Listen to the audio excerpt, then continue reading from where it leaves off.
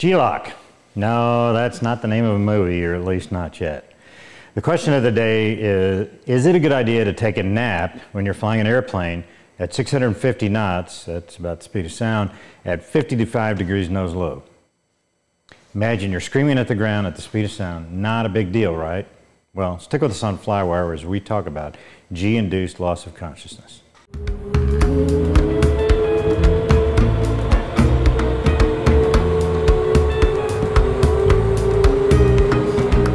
Hi, I'm Scott Perdue, and today on Flywire we're going to talk about G-induced loss of consciousness, what it is, what has been done to combat it, and why this might be important for general aviation and commercial flying. The data actually reflecting the significance of G-Loc shows that an average of about 12% of jet fighter accidents historically, that's G-Loc, is accounted for 12%. And back in the day when I first started, about 12% of fighter pilots had actually experienced it at some point. When I was in Nugget flying the F4, G-awareness was a thing, and it seemed that the F-16 was exploring a new frontier. I remember one year there were 22 F-16 losses due to ground impact. That is almost an entire squadron in 1 year. The airplanes garnered the nickname Lawn Dart. Fortunately, don't have that anymore. More work on G-awareness in particular required training in a centrifuge for aircraft capable of doing more than 6G. Something like it was a new anti-G suit system called the Combat Edge that incorporated pressure breathing and a jerkin and something in your helmet too. Worldwide, there have been over 347 F-16 losses, 171 of them been CFIT, control flight into terrain. G-Loc is a subset of CFIT. There's nothing wrong with the airplane except the pilot's taking a short nap or he was distracted and he flew into the ground. What is G-Loc? Okay. Well, when we're standing on Earth, we experience 1 G of acceleration. That is, the heart needs to pump blood to the head to keep oxygen flowing. And if you're human, some of us aren't, no oxygen means you go to sleep. In general, that's about a foot from your heart to your head. Which means that if you're pulling 5G, that is now 5 feet from your heart needs to pump blood to your head to get enough oxygen to stay awake. First, your eyes gray out, then you black out, but you're still awake. You just can't see anything. And shortly after that, you lose consciousness, you go to sleep. Okay. From this graph, we can see that if you pull more than 5 Gs without breathing for more than 3 seconds, you're going to go to sleep. Your blood is still pumping, but it hasn't been oxygenated, so there's not enough blood or oxygen in your head. Of course, there are minor variations for physical fitness, smokers, injuries, things like that. But generally, you're going to G-Loc in 2 to 4 seconds. And in World War II, the USAF developed G-suits for P-51 drivers, and those derivatives of those G-suits are what we use today. When I started, you learned how to do what is known as an M1 or an L1 strain maneuver, still do it. And this is basically a way of tensing your body and pushing against the G-chute and then inhaling quickly every 3 seconds. There's an art to this and a rhythm to doing it. Lifting weights helps quite a bit, and surprisingly, running doesn't help so much. Fitness is important, but running itself doesn't help. Let's check this out. This is what a typical G-Loc looks like. Right up through the inverted to the vertical to the inverted. Yep. Ready to go? I am ready. All right, take a deep breath. Okay. Flex your legs. Up we go. Oh. Oh. Oh.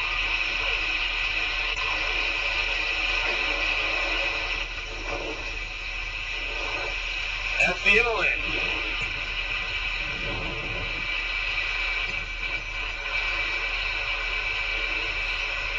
You're back with me, Steve. Can you hear me? Yes, I am. Sorry. No problem. Wow.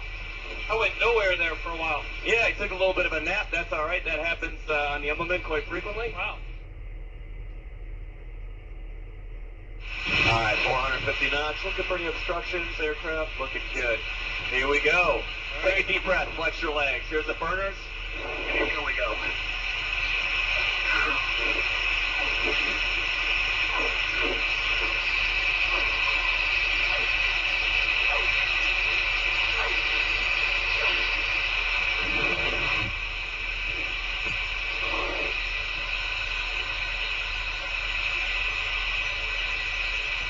Get back with me.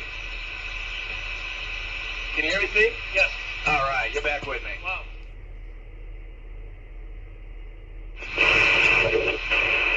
Here we go. Take a deep breath. Flex those legs.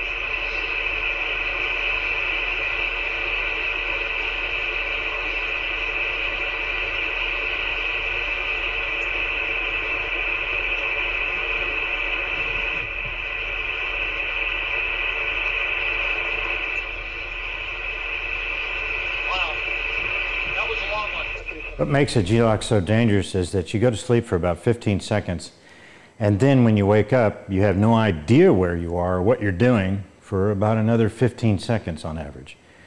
And that's enough time for you to hit the ground when you're flying a fighter. In the F-16, that equates to 151 lives that were lost in CFIT/G-Loc. And this is the best data we have ready access to. I know of many others in different airplanes, and quite a few of them were friends of mine that died in ground impact. AFRL, the Air Force Research Laboratory, is working with Lockheed, and they come up with a system that monitors the airplane speed and altitude and vector, basically, and compares that with a digital representation of the terrain. If the computed vector impacts the ground, it activates the autopilot and recovers the airplane into a ground clearing path, implemented just a few years ago in the F-16 fleet, not completely, even though it hasn't, it has saved at least 10 jets and the people in them. I want to look at the HUD video of one save that is truly amazing. We're going to watch it all the way through the first time without stopping, and then we're going to take it apart.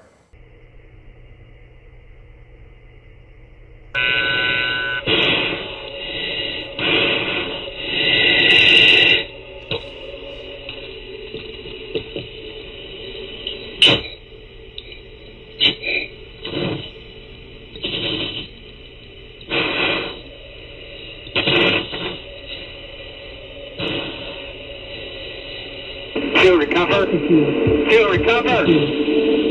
Still recover. Still recover.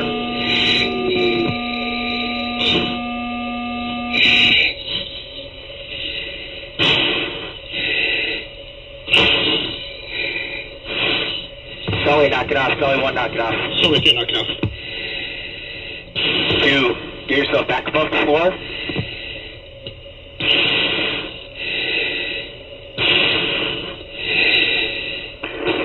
Sully, knock it off. Sully 1, knock it off. Sully 2, knock it off. Alright, 2, climb back above 12,000. Alright, that's done. And that happens so fast it makes your head spin. The airplane ended up in 55 degrees nose low and about 60, 70 degrees of bank doing the speed of sound. And it bottomed out at about 4,500 MSL, and that happened to be less than 2,900 feet from the ground. At that speed, the ground impact was a matter of seconds. I mean, matter of seconds. Now let's look at it in segments so we can explain what's going on, and you can see from the HUD video what's going on. Let's take a look at the HUD. On the left side, we have the very top, the G. That's what the current G is. Next is the airspeed. You can see it's a ladder. Right now it's doing 409 knots calibrated. And then down a little bit it says sim, and then 0.83. That's the Mach. That's the percentage of the speed of sound. So we're going to see it crest 1.0, so it's going to be doing greater than a Mach in a minute. Just to the left of that is the pitched ladder, and the dashed is nose low. Solid is climbing above the horizon, and dashed is nose low. You can see it's kind of curved or slanted in to a funnel, and what that's doing is just telling you that's the way to the horizon. Okay, it's giving you orientation to the horizon. But then the flight path marker is that little thing that looks like a circle with wings and a tail coming out of it, and that'll move around quite a bit. You need to follow that because that's where the airplane's going, and we're going to see some interesting stuff from that in a minute. On the right side tape, that's the altitude tape, and right now it's showing 16,960 feet. And then right below that is the R box. It's blank right now, but that's the radar altimeter, and that's the altitude above the ground, above ground level. It's kind of important. Here we go. Now listen to the breathing. Very important, the breathing. He takes a breath. He starts the G, hits peak G about 8-ish something. He goes to sleep right there. And that's the interesting thing. He didn't breathe for 5 seconds. Now the airplane's out of control. The nose is falling. The airspeed's picking up. You can see it's going to do almost 500 knots, 0.9. He's getting right there at the Mach. 50 degrees nose low. He's totally asleep. He has no idea what's going on. And here the lead is yelling at him to recover. And that is Auto GCAS taking over, saying, okay, this guy's not flying the airplane. I better recover it before we hit the ground. And here's the recovery. The bottom out comes right about here. 4,500 feet, and that's 2,900 feet above the ground.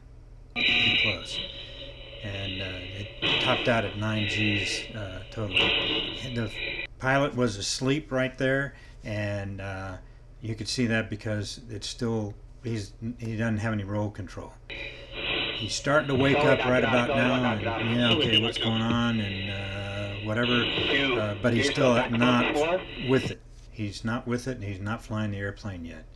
And he may be talking and responding to the radio, but he doesn't really. There we go. Right there is when he responds, and he's flying the airplane, and he's kind of trying to play catch up. So it took about 40 seconds or so for this whole evolution to happen. All right, Hughes, climb back above 12,000. All right. The system here is called the Auto GCAS, or Automatic Ground Collision Avoidance System. And it's going to be added to the F-35 and possibly the new F-15EX as well. And this is an amazing technology, and I'm sure that it's going to save a lot of future fighter pilots. And by now, I bet you're thinking, well, that is a really cool stuff, and that's an incredible video. And it's unbelievable how fast that G-Loc used up so much altitude. But I'm also going to bet that most of you are thinking that it has little relationship to GA airplanes. Well, I think you're wrong about that. I hope you're wrong about that. CFIT is just about the biggest killer we have in GA, and adapting this technology could shrink that bucket, shrink those accidents. In fact, if you think G-Loc only applies to military airplanes, you'd be wrong about that too. There was a G-Loc crash, as an example, at an air show in the UK a few years ago, and lost quite a few people and killed and injured. And I personally lost a very good friend, Glenn Smith, flying an L-39 when he's practicing an air show formation routine. He had G-Loc, and it happens. Remember that graph? G-Loc can happen at 4G sustained for 5 seconds. I'd be willing to bet it was a factor of more accidents than we know, and it took dozens of accidents and deaths before the Air Force actually realized it was a problem. So you can imagine the situation in the civilian world. If you watch my videos, you'll know that I'm a proponent of training. I always will be, but I'm also a gadget guy. I added an F-30, in my F-33C, I added a Garmin GFC 500 autopilot because it does amazing things. One of those is envelope protection. This is an early stage implementation, so it's not perfect, but it's a good start. Garmin has also tested the Autoland autopilot feature in a Piper M600 turboprop. That's pretty incredible. I'm not a forecaster, and I'm not the smartest man in the room, but I do recognize something important when I see it. This Auto GCAS system operates in the most extreme circumstance and saves the jet and all on board. Smart guys can figure out how to incorporate it in GA airplanes and airliners, and it may be that not all features can be adapted to GA, but the most important ones I'm sure will be, can and will be. And I'm sure it seems like, and it actually seems like Garmin is leading the way in this one, so kudos to them. I promise that I will do some videos when I take the GFC 500 through its paces, and the CFIT part of that will be part of that evaluation. I hope you learned something and you liked the video. If you did, hit like and subscribe. It looks a bit like this here. And I'd like to thank my Patreon supporters here as well. Without y'all making these videos, it'd be a harder thing to do.